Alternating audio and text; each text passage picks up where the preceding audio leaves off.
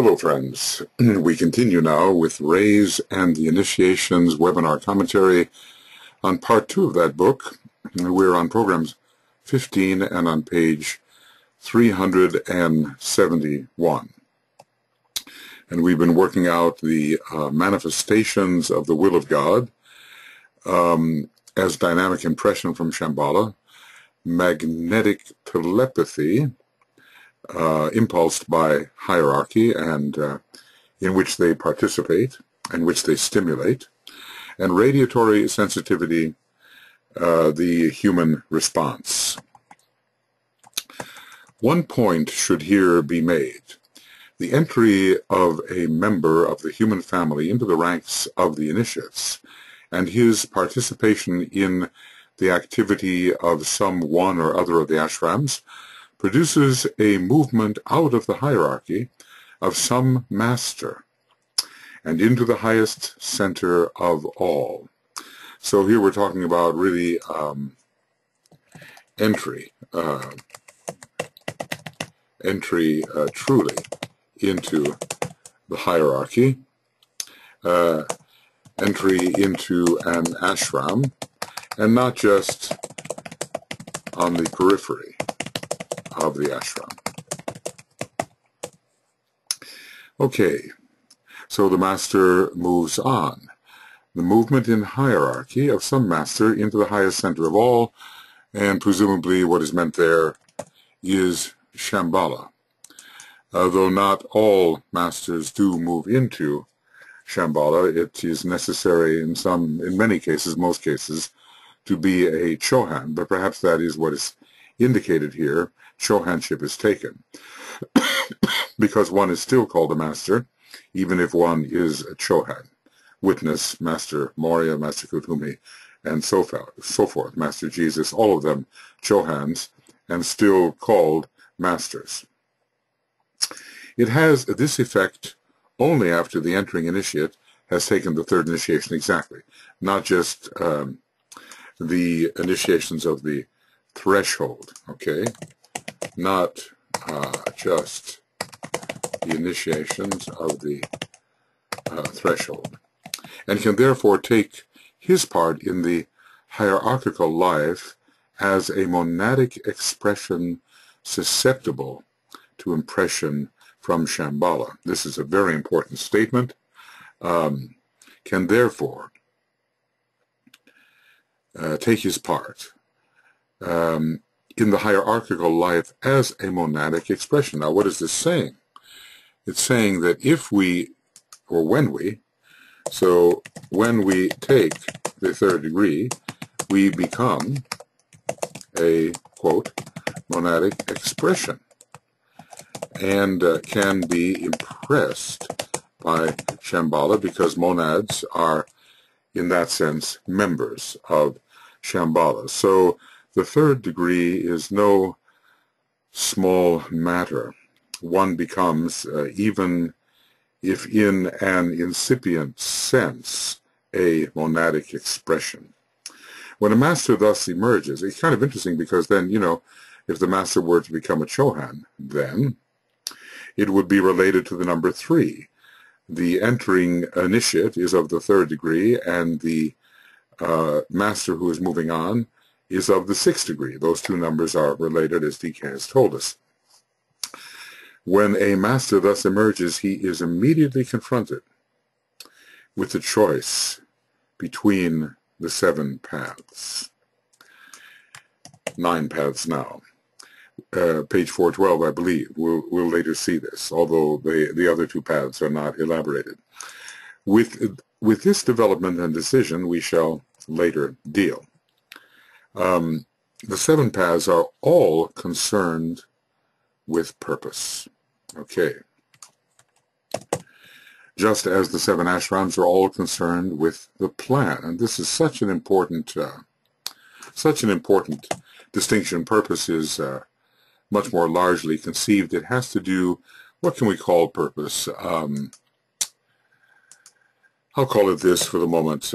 Purpose is the pattern of destiny, and especially monadic destiny, the pattern. Purpose and pattern are inseparable, at least in my mind. There is, as you will later see, a direct relation between the 7 paths and the 7 ashrams. Yes, but from any ashram one can journey onto any of the 7 paths, so only one of them will be correct. It is not, strictly speaking, an ashramic matter which path is chosen. Though we shall not deal with the subject at all, there is likewise a correspondence in the 3rd major center, humanity.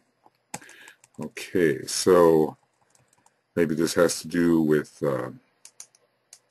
ray groups. Anyway, there is some sort of choice involved for the human being and some sort of sevenfold objective. Some sort of sevenfold objective for human beings as human beings. Okay, HBS should be human beings as human beings. Okay, so you have, curiously, therefore, interrelated, the 7 paths, right. The 7 races are the correspondence. Sevenfold objective for human beings is human beings, and here we learn that the 7 races are the correspondence. So the 7 paths, the 7 rays, they are ray ashrams, therefore the 7 ashrams, and the 7 races, and these races are, we understand, ray related. For instance, the Lemurian race closely related to the 3rd ray in a certain sense, well, also to the 5th. The Atlantean race to the 4th ray, but also to the 6th.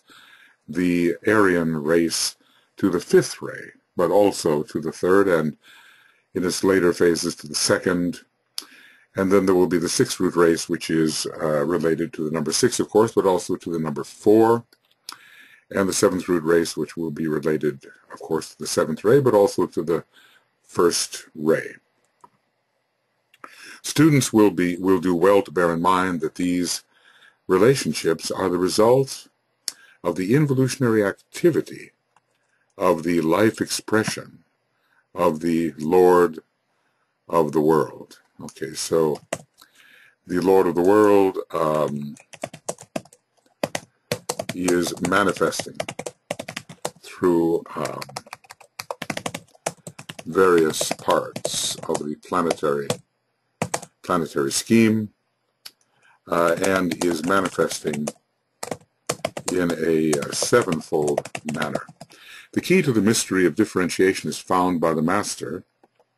Yeah, well, what a mystery that is, because this key to the mystery of differentiation is the key to emanation, because emanation is the means and the medium of differentiation from the one to the many. The 1 into 2, 1 into 3, 1 into 7, 7 into 49, 7 also into 12, 49 into 343. There are many numerical divisions which will result from the emanative process, and deeply entrenched with, in esoteric Buddhism at least, is the whole idea of emanation, and it explains how a lesser being can be a greater being. Okay, within Buddhism, especially Buddhism as it considers the esoteric side of manifestation, is the theory of emanation, which explains how a lesser being can be a greater being. Sometimes we talk about a particular incarnation of a high being as if he is a still higher being. Well, emanatively, it is so. So the key to the mystery of differentiation is found by the Master when he is faced by the choice of the seven paths. And interestingly, you know what rules that initiation? It is the third, oh, how about that? Is the third ray, which comes through Libra, sign of choice, which rules initiation of decision. The IOD. Okay, I think we may be dealing with that quite a bit, so IOD, and we'll talk about initiation of decision. Okay. At that high point of will expression, because so identified with the will of the planetary logos and of greater wills beyond, in fact of one's own essential will, he discovers the secret of that evolutionary process which proceeds from unity to differentiation.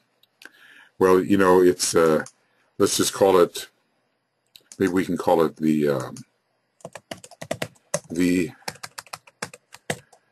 individualization. Well, no, it's not that. We'll call it the involutionary phase of the evolutionary process, which proceeds from unity to differentiation through emanation, if I may say. I must be some sort of old Buddhist, because this thing was just built into me when I started to work on my infinity book, not knowing ever what would come out of it. I just faced emanation immediately, at least for me, as the only way to explain the one and the many.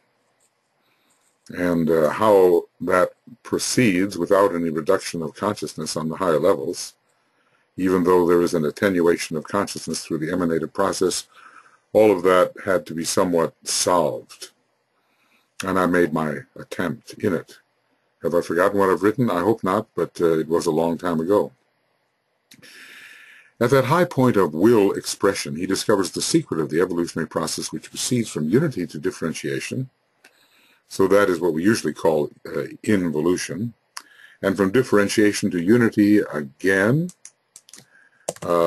which is the phase of the process in which we are now. You get a lot of trouble when you write not for now involved.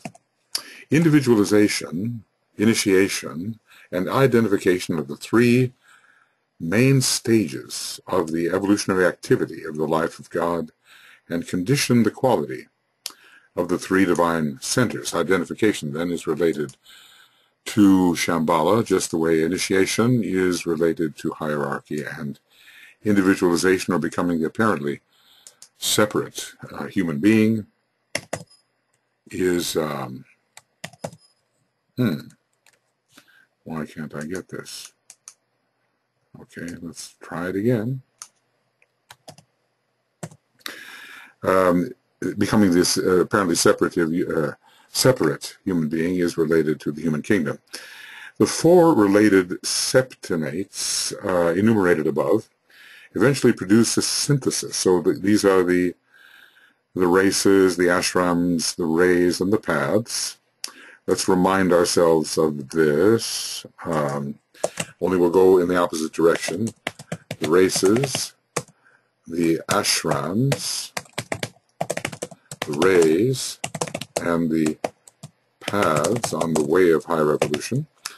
These enumerated above eventually produce a synthesis which will consummate upon the cosmic mental plane. Presumably, this can only happen on certain of the paths. The ultimate path to which all paths lead probably relates to the cosmic Buddhic plane.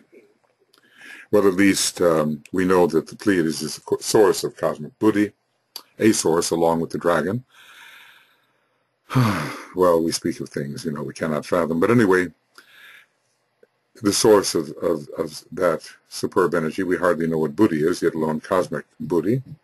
And the Pleiades as well is the center of the hub of the wheel, to which all paths lead, eventually, after leading to various constellations. So, if the Pleiades is such a great source of cosmic Buddhi, and also the destination of all the paths, then we can assume that ultimately cosmic Buddhi will be the destination of all the paths, even though some of them simply lead to the cosmic astral plane, and others to the cosmic mental plane, maybe lower and higher parts of the cosmic mental plane.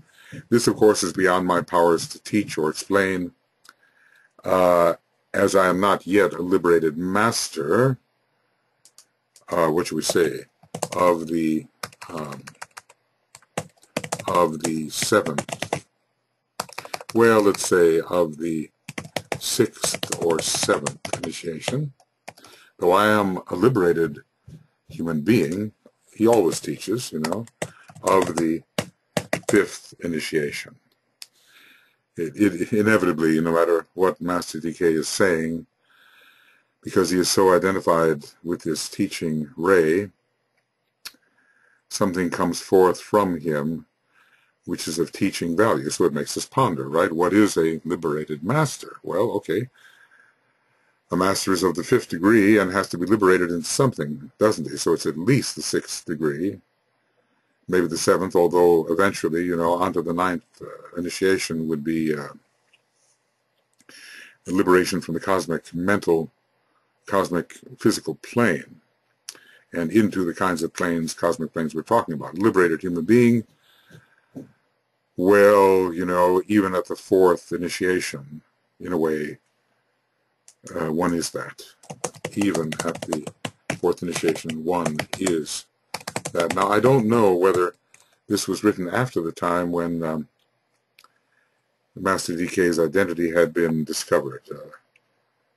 Somewhere it's explained how it happened, that Alice Bailey had left his name at the bottom of some document. And then it was realized, and DK said, well, look, this is a test for you. How you handle the discovery of my identity is a test. In the human center, the man becomes identified with himself, okay? And let's just say individualization starts this process. And this is, in the Leo sense, the I am phase. In the hierarchy, he becomes identified with the group. In the Leo sense, this is I am that. In Shamballa, he becomes identified with the planetary whole, and in the Leo phases, we will say, I am that, and that I am. Or I am that, and that am I, or I am that I am, which maybe is the most mysterious of all and the most significant. I am that I am. There's some kind of circularity going on there. The Ouroboros, the snake, seems to be swallowing its tail. The union of subject and object seems to be occurring. There is identification with the planetary whole, and of course the never-ending series of identifications until one realizes that one is the universal whole, and that even that is simply a fragment. What do I sometimes call it? An ultimate negligibility when compared, and you can't really compare, but when compared with absoluteness. When that takes place, he is aware for the first time that other identifications lying beyond the planetary ring pass not confront him. Indeed, they do. because there's one ring past not after another, and one realizes somehow increasingly that one is the life of each of those rings past not.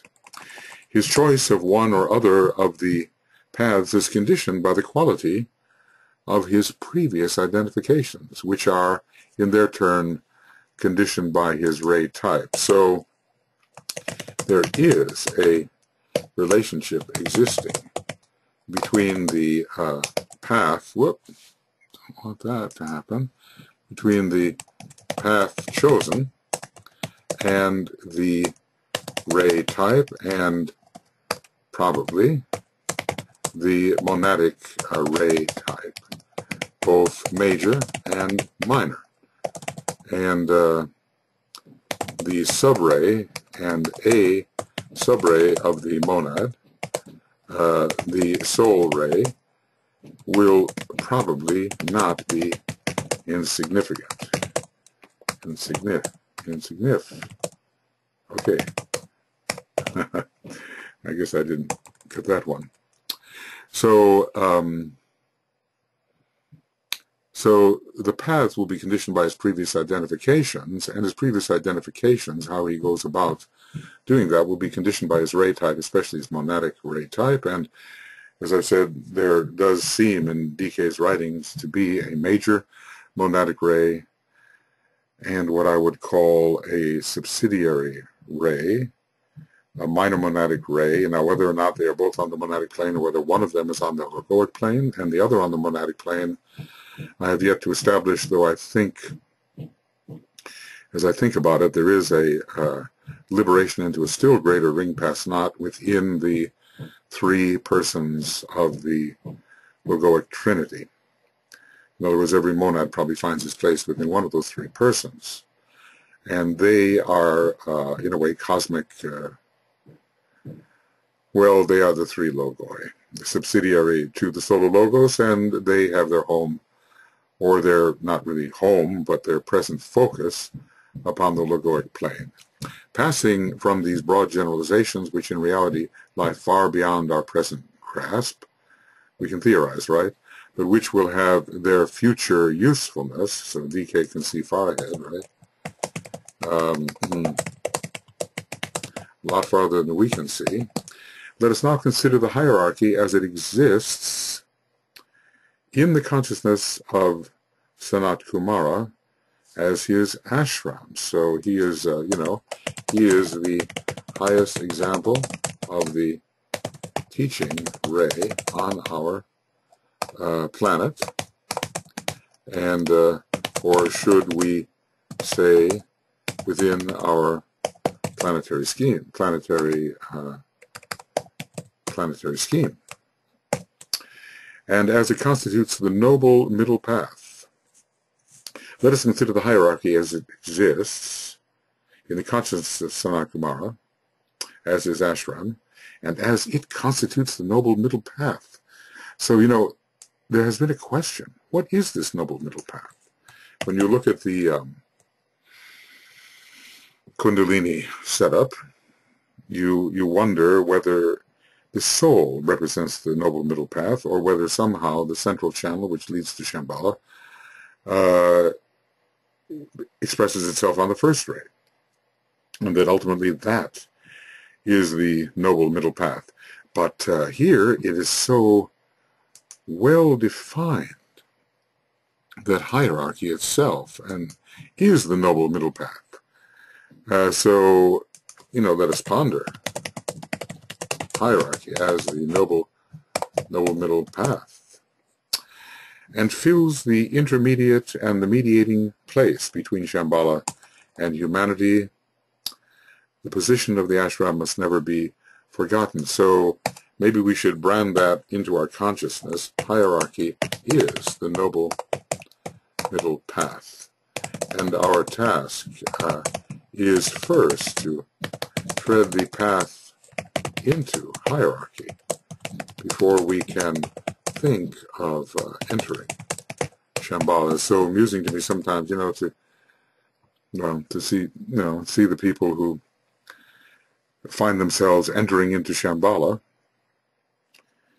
before they can confirm that they have in any way really entered hierarchy. But we're always overly eager and putting the cart before the horse, and we don't have a good conception of time and of the length, all relative of course, but the length of the evolutionary path and the paths of discipleship and initiation and the higher paths. We really somehow in our brain consciousness have not very good estimates of such durations.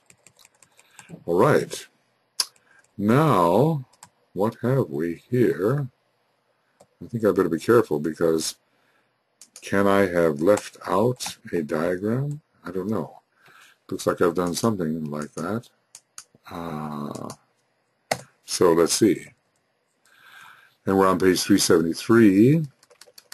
Ways and the initiations. Whenever I see a big white space like that, I better check about whether some yep, and indeed. Well, the diagram isn't really left out. It's like this. If I will just go back to this, perhaps I can find the diagram, and I'll do it this way. 1, 2, there it is. All right, that diagram does, after all, exist, as long as I don't work in draft mode.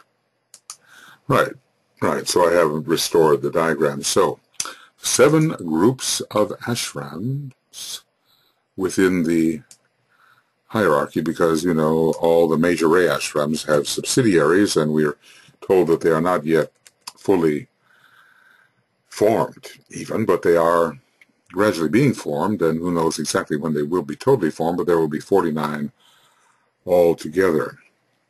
So it is because the first ray of will or power through its ashram is related to Shamballa that the Master Morya is the head of all truly esoteric schools.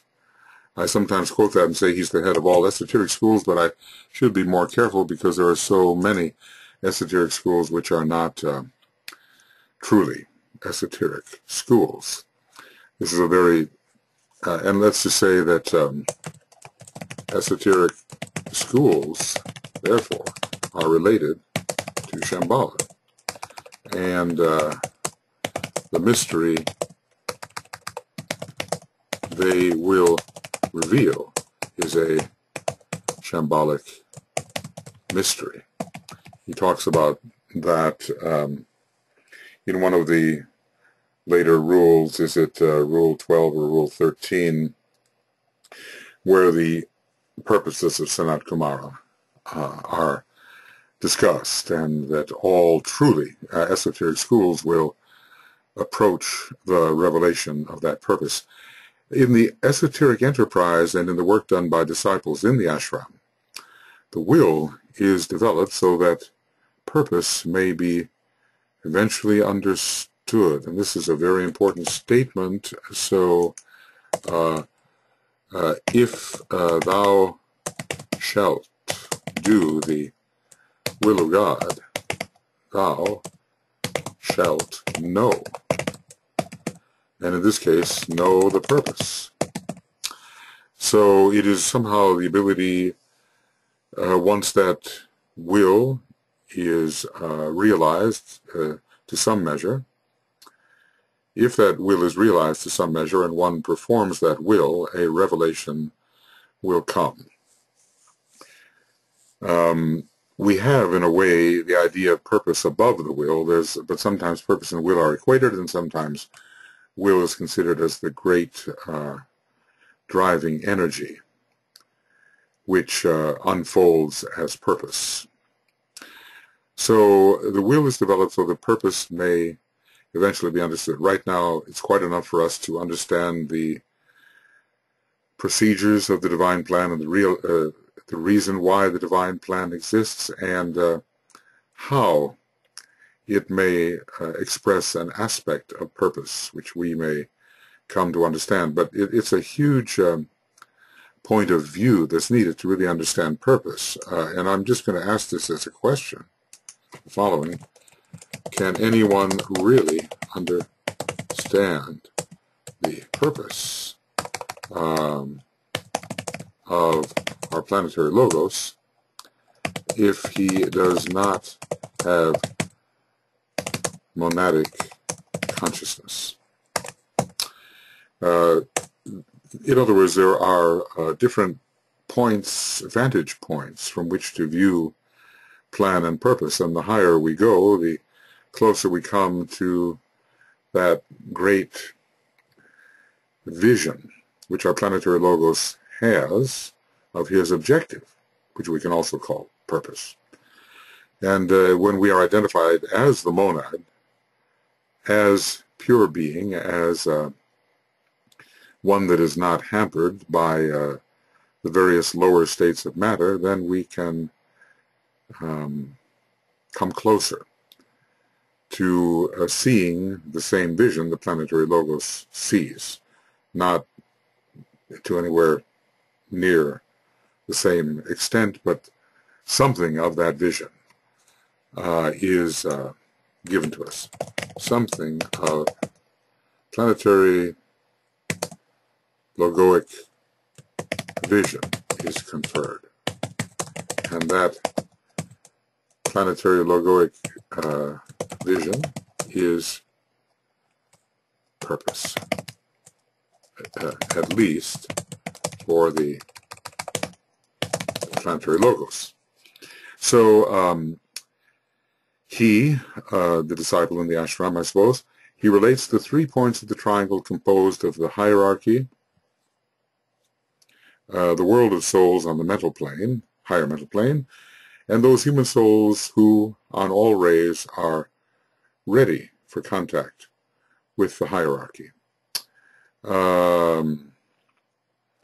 Well, who is the he? Is the he somehow Master Moria, or is the he the advancing disciple?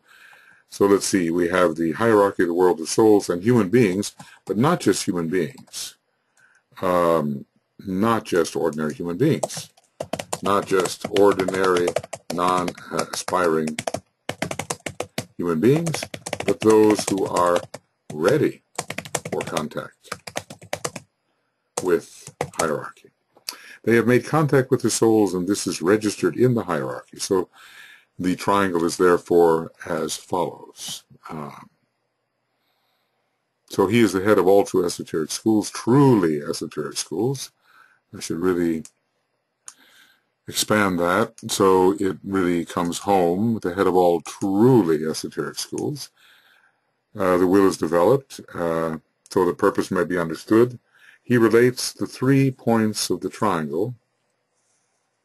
Well, it sounds like it could be either the disciple or Master Moria.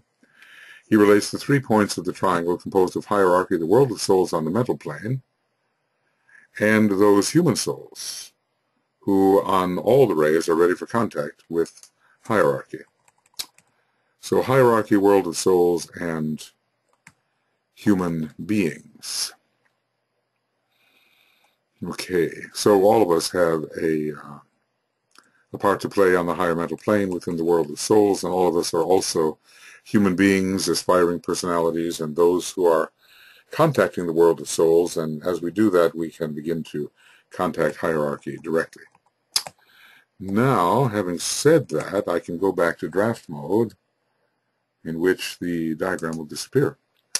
As the externalization of the ashram proceeds, we will say the ashram as a whole, those souls upon the physical plane who are ready for enlightenment will find their way into the new group of world servers.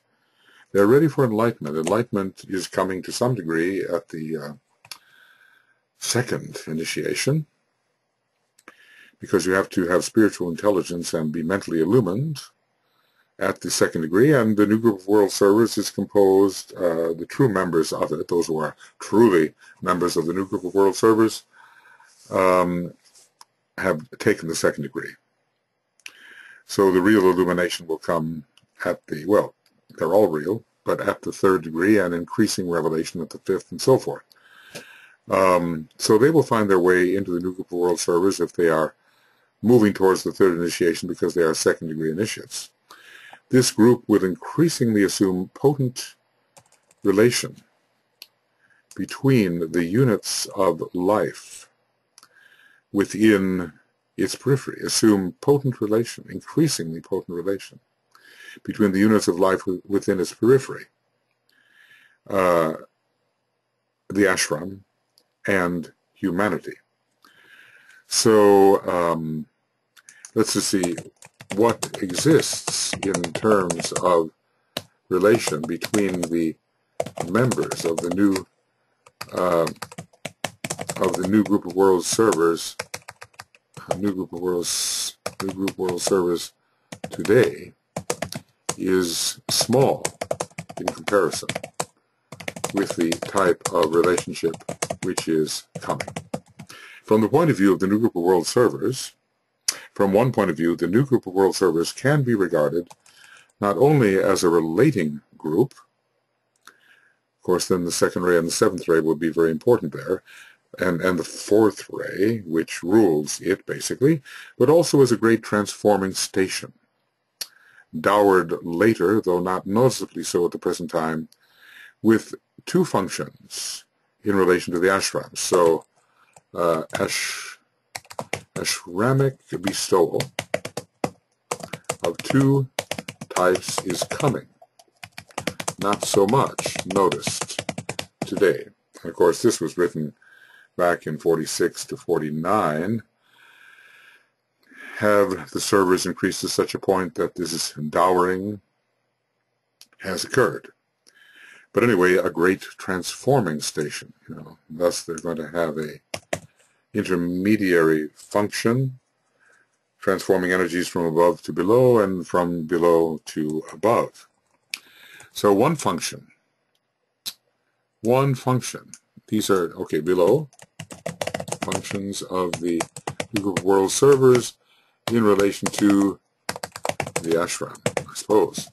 One function is to enable externalizing units of perfection, relative perfection, but for us, certainly perfection. These are the higher initiates and masters, to step down their individual potency to such a degree that they will be able to work in physical objectivity upon Earth with no undesirable effects upon humanity. Master Hilarion described,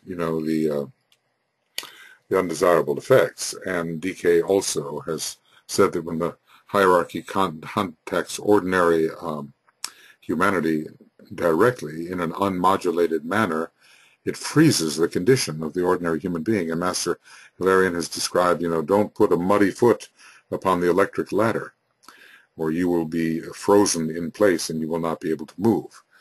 So I think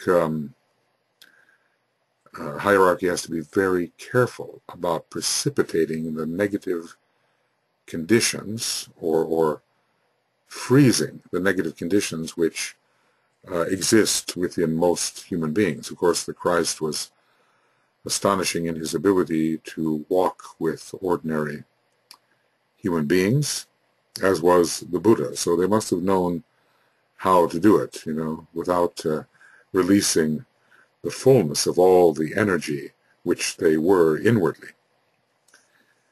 So it's going to be a transforming station downward in that sense, right? A let me go back.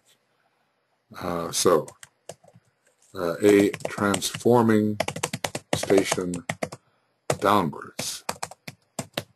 What do we call it? Modulating higher energies.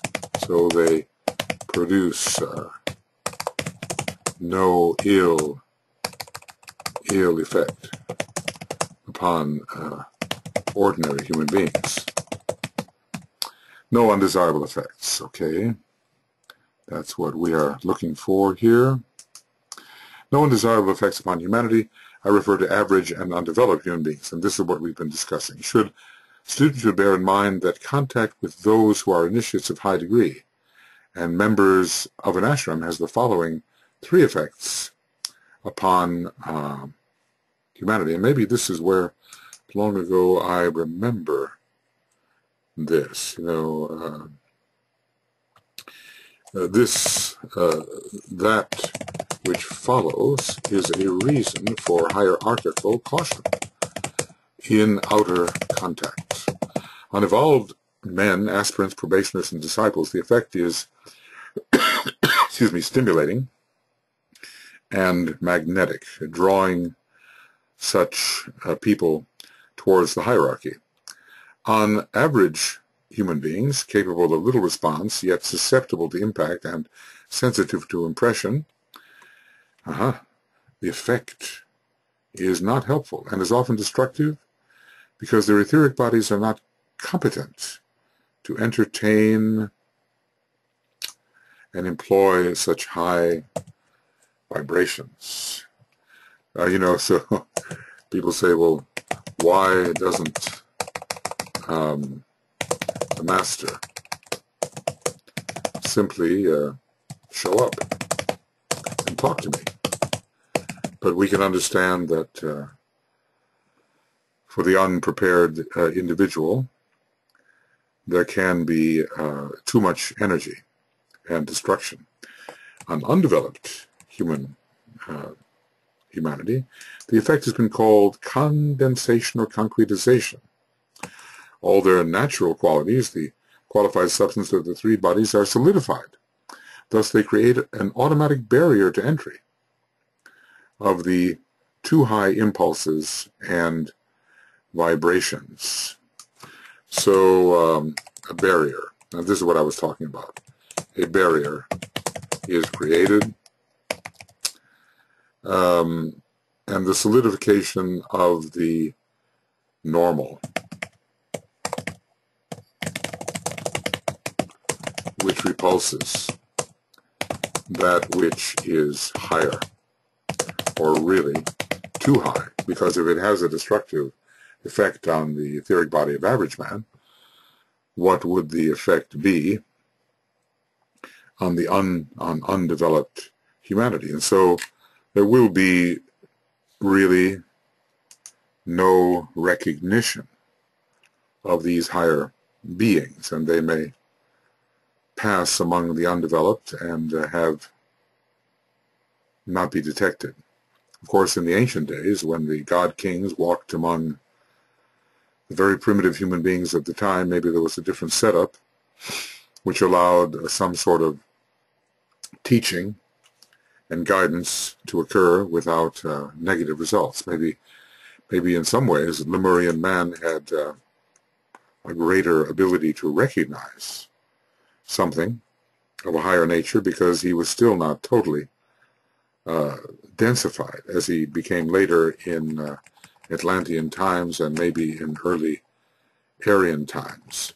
So what we're looking at here is the new group of world servers, the functions of the new group of world servers in relation to the ashram. That's what we're looking at the moment.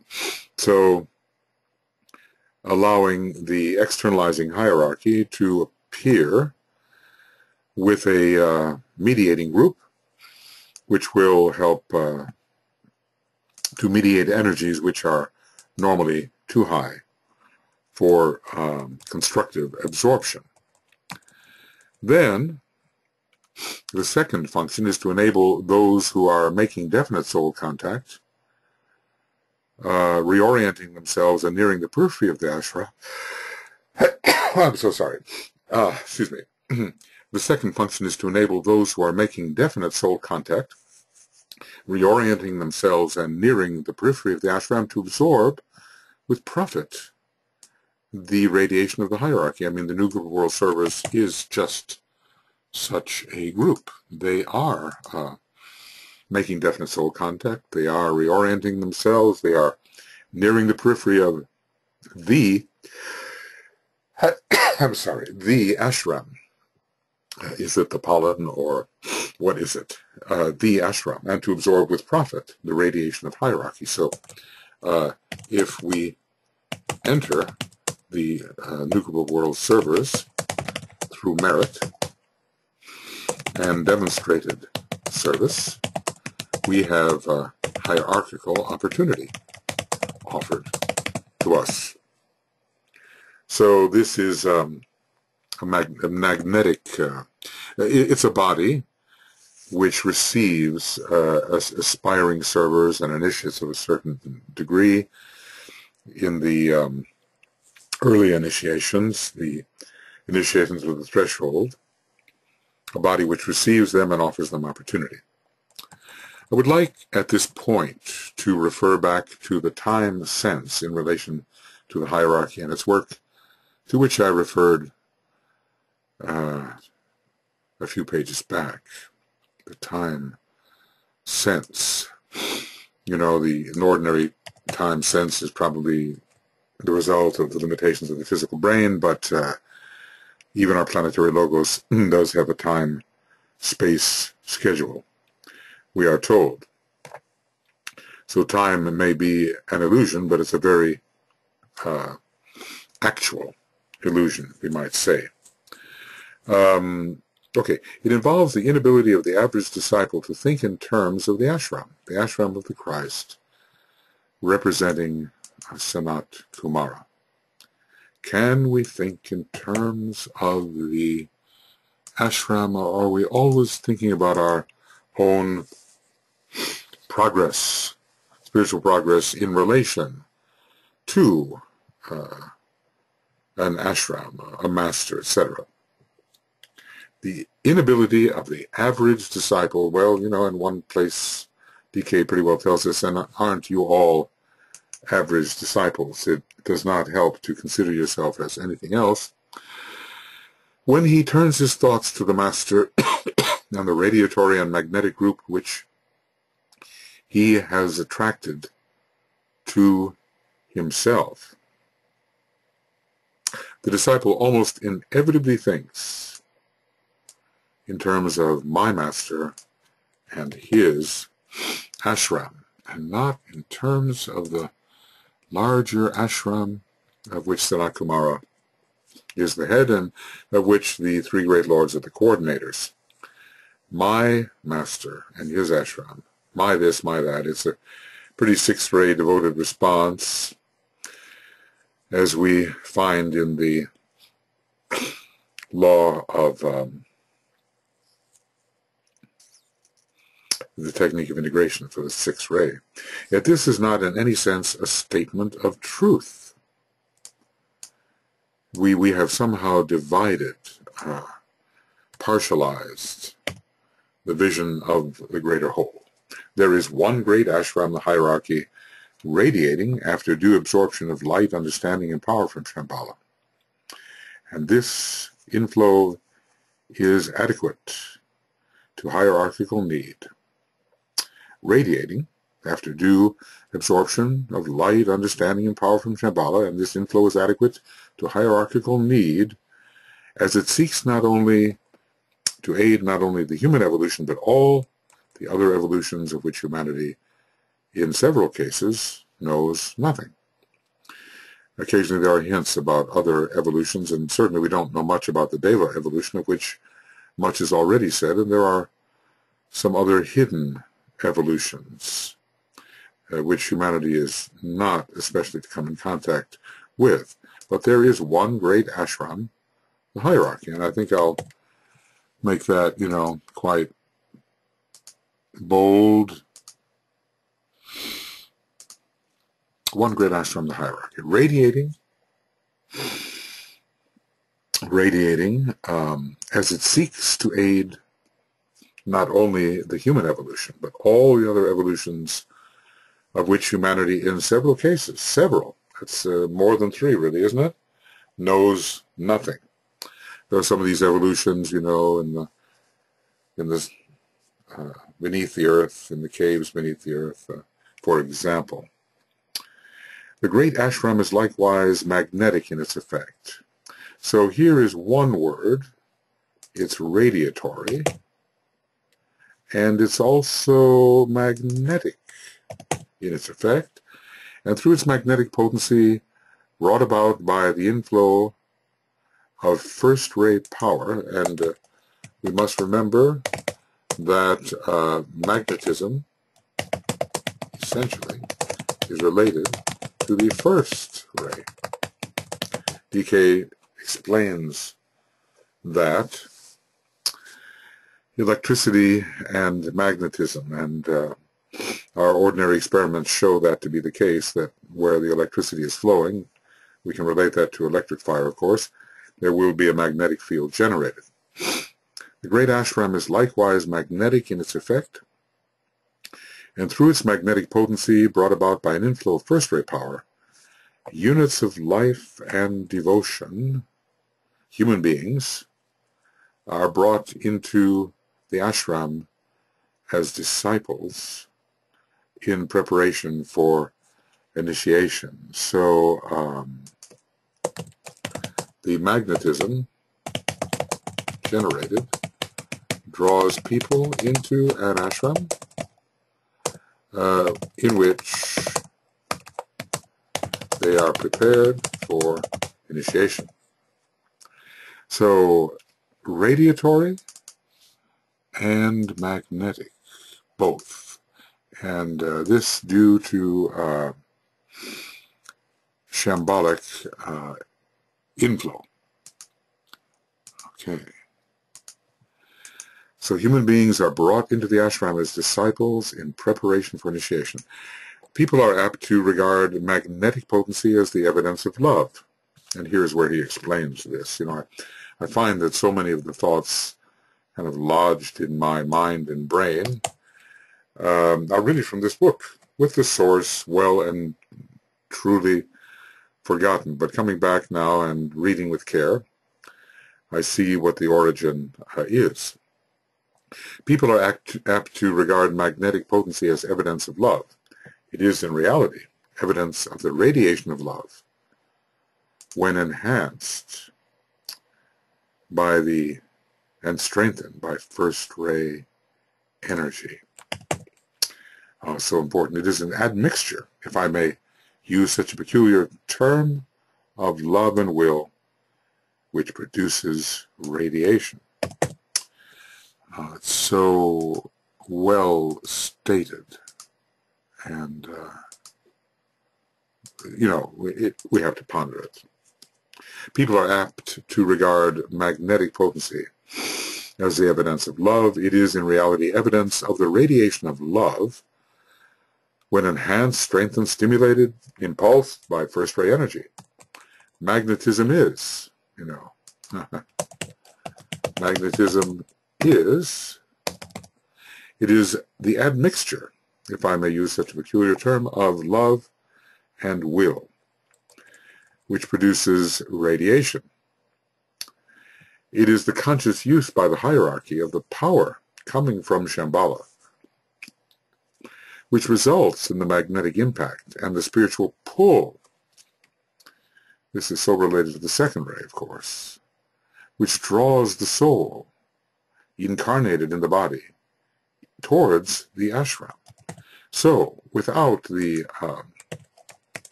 magnetic impulse from Shambhala upon hierarchy, the great magnetism of hierarchy, as we experience it, would not exist in its fullness.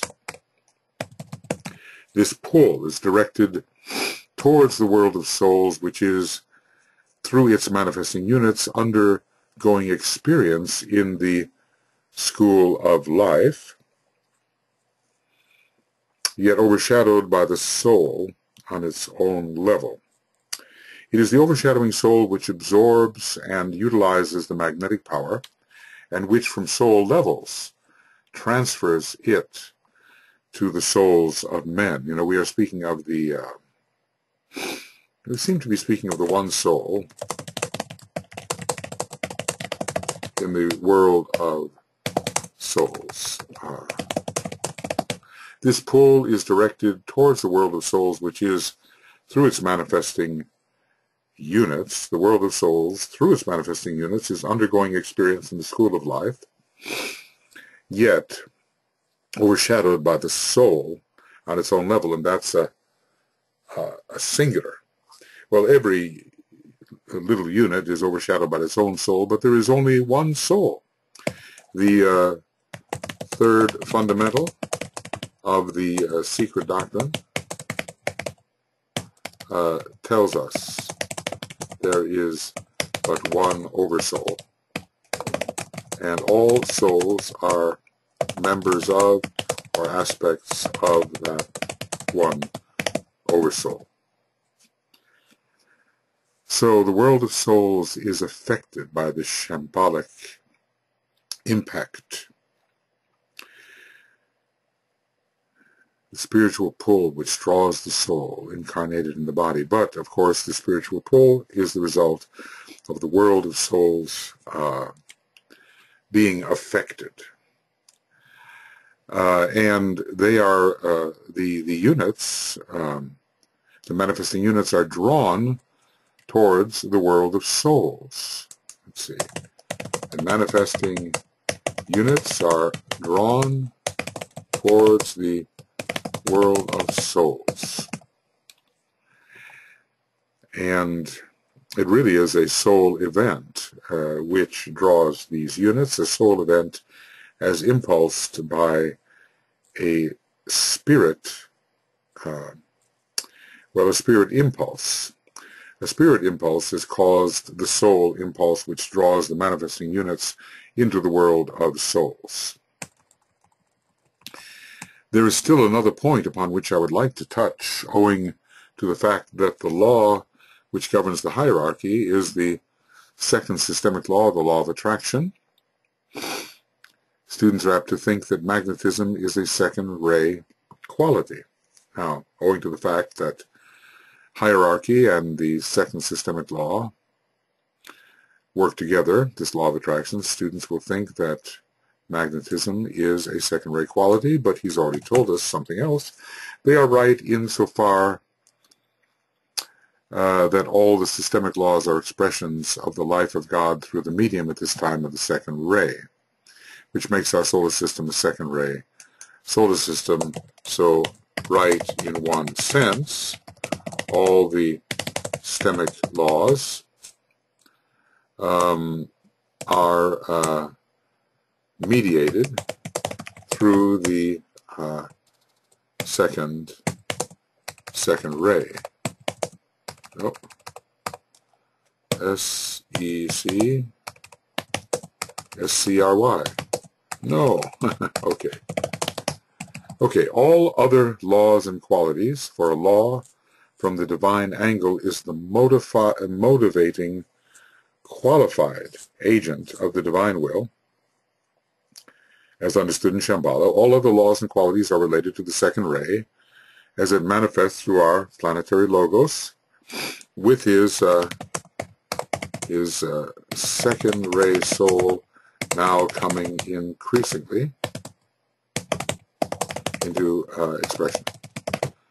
So, nevertheless, even though we are working in a second-ray solar system, and through what is becoming very demonstrably a second-ray planet, and that's what all the big struggle is about, this transition from the third-ray soul of humanity, third-ray personality of humanity to a second-ray soul, even so, and even though the laws and qualities are largely conditioned by the great law of attraction, ruled by the second ray, even so, magnetic action is more closely allied to first ray functioning than it is to the second ray, and is an aspect or quality of the law of synthesis. And sometimes I think of the synthetic aspect of the first ray as being on the second subray of the first ray.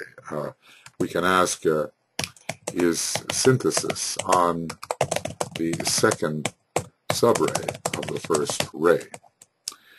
Okay, so even though it's an admixture, without this first ray functioning, without the expression of this particular aspect or quality of the law of synthesis, which may be, after all, the related to the second aspect of the first ray, without this, magnetism, as we are understanding it in the hierarchical sense, would not exist.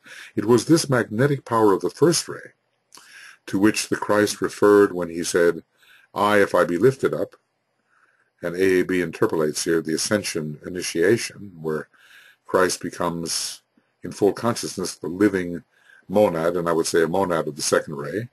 I, if I be lifted up, will draw all men unto me, the great drawing power and the lifting power as well.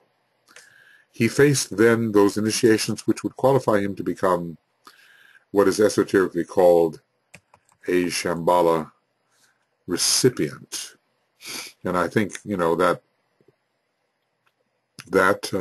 begins with the sixth initiation, because it's the initiation of the monad as the monad, and Shambhala is the home of those who are living monads in full consciousness.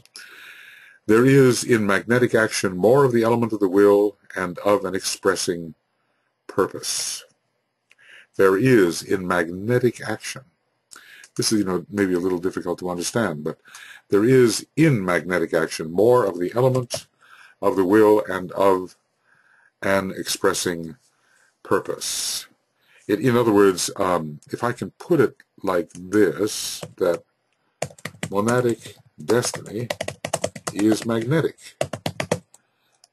We are drawn towards our destiny as monads. But this is the first aspect of divinity. So we drive forward towards drive forward in space. We drive forward in space towards that destiny. But the cosmic magnet is also drawing us towards it. So it has our monadic destiny is about the fulfillment of a great purpose which we as monads realize. Well, look, I'm over the edge here.